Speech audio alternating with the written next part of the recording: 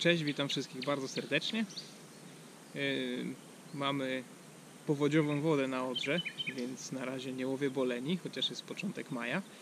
Bolenie odpoczywają, ale wykorzystałem ten czas, żeby udać się nad taką małą rzeczkę, czy strumyczek taki, który gdzieś tam wpada do starorzecza Odry. I tak sobie chodzę za jakimś tam okonkiem, za szczupakiem. I jest to też okazja do tego, żeby wypróbować plecionkę, którą ostatnio Wam pokazywałem, która przyszła do mnie w paczce do przetestowania. Prawda jest też taka, że nie testuję całej plecionki, bo powinno jej być 150 yardów na szpuli, czyli jakieś 137 metrów. Natomiast na 95 metrze podczas nawijania ukazała się pewna wada.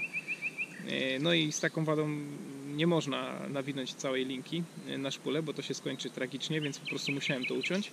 Jak to dokładnie wyglądało, to powinniście to właśnie teraz zobaczyć na ekranie, bo zrobiłem zdjęcia.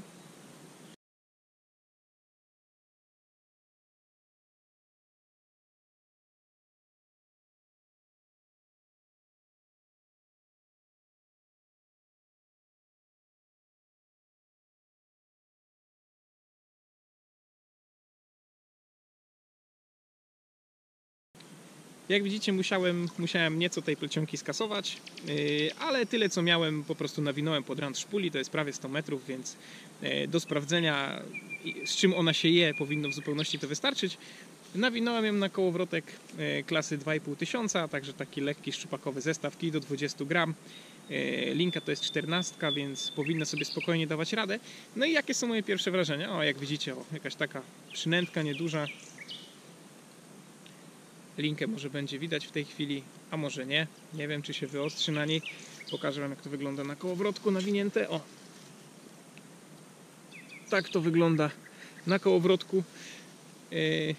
Łowię nią jakąś godzinę. Jakie są moje pierwsze wrażenia? Oczywiście to jest znacznie za mało, żeby powiedzieć coś wiążącego o plecionce. Natomiast jakie są moje pierwsze wrażenia? Plecionka zachowuje się poprawnie, to mogę powiedzieć. Oczywiście nie ma tutaj mowy o jakimkolwiek zużyciu, bo na razie to jest nowa linka, ale rzuca się nią bardzo przyjemnie. Łowię w takim łowisku bardzo trudnym technicznie. Jak sami widzicie, bardzo to jest wszystko takie zarośnięte, zakrzaczone. Krótkie rzuty spod ramienia, kilkumetrowe, kilkunastometrowe to już są wybitnie długie, dlatego nie powiem Wam na razie przynajmniej, ale tak jak wspomniałem, będzie to jakiś tam rozłożony w czasie test. Nie powiem Wam, jak się to zachowuje przy długich rzutach, natomiast w prowadzeniu we wszystkim zachowuje się plecionka poprawnie. Wytrzymałościowo na razie nie miałem twardych zaczepów, takich jak kamienie czy korzenie, ale jakieś tam trzciny i plecionka też się zachowuje dobrze. Nie pęka, trzyma węzeł bardzo ładnie. Jest taka dość okrągła w przekroju, taka miękkawa i bardzo przyjemnie się tym łowi. Jest takie to wrażenie, takie troszeczkę bardziej przypominające żyłkę niż może te plecionki, których zazwyczaj używam. I to jest bardzo dobre. Ja sobie jeszcze popróbuję. Oczywiście połowy zaraz zobaczę co u chłopaków, bo tato tam siedzi ze szwagrem. Łowią jakieś tam białoryb, wzdręgi, jazie, jakieś karasie, takie rzeczy. Więc może jeszcze tam popróbuję, gdzie ta woda trochę bardziej stoi, właśnie spróbować złowić jakiegoś może szczupaka czy okonia. No nie jest to wina linki, że nie złowiłem na razie żadnej ryby na nią. Na pewno ją na rybie też jakieś przetestujemy. To było takie moje pierwsze wrażenie. Chciałem powiedzieć kilka słów, żeby się po prostu podzielić tym, jak ta linka na razie wygląda. Na minus zaliczam to, że było jednak to uszkodzenie. Może to zupełny przypadek, ale do Chin jej nie odeślę, tak? Napisałem maila oczywiście do tej firmy, do tego sklepu, który przysłał mi tą linkę na testy. Wysłałem im zdjęcie, powiedziałem jaka jest sytuacja, że takie uszkodzenie miało miejsce, czy kiedykolwiek wcześniej im się to zdarzyło.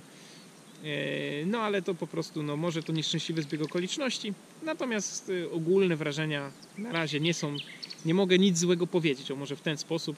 Linka zachowuje się przyzwoicie. Jak będę miał jakieś inne spostrzeżenia niż te dotychczasowe, to oczywiście dam Wam znać. Ja wracam do łowienia. Zobaczcie jeszcze, jak rzeczka wygląda. Woda nie jest jakaś szczególnie czysta, ale to się nie ma czym przejmować. Jest powodziowa woda w Odrze. Jest ogromna woda, bardzo dobrze napełni wszystkie stawy, wszystkie dołki, wszystkie starorzecza. Na kilka lat powinniśmy mieć bardzo ładnie zarybione te wszystkie miejscówki.